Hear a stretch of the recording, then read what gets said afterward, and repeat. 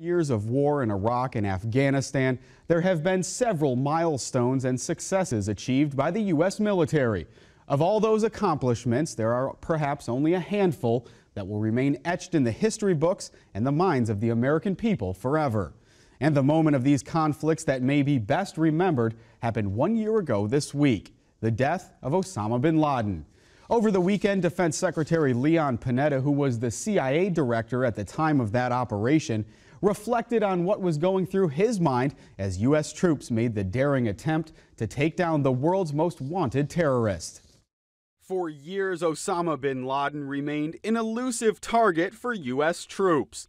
On May 1st, 2011, another attempt was made to take down the man responsible for the 9/11 attacks.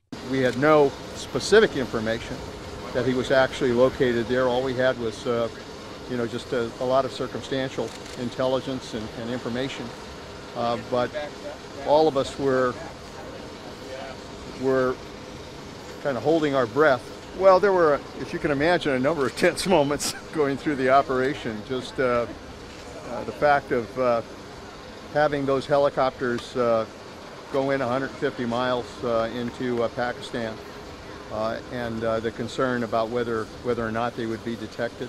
The secretary says he remembers that tension getting turned up when one of the helicopters being used went down because of the heat coming off the ground. It was just hotter than anybody had anticipated, and obviously that was pretty nerve-wracking. Then came the moment of truth when Navy SEAL Team 6 moved in. We think we've heard Geronimo, but there wasn't, that kind of actual confirmation.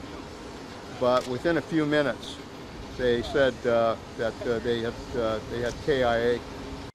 The last moments were trying to get all of the team back to Afghanistan, and the concern that once we had to blow the helicopter and get back on, that we would be found out, and so there was a lot of concern about the ability to get everybody back to Afghanistan. But we were able to do that, and it was at that point that I think everybody kind of looked at everybody and said, mission accomplished.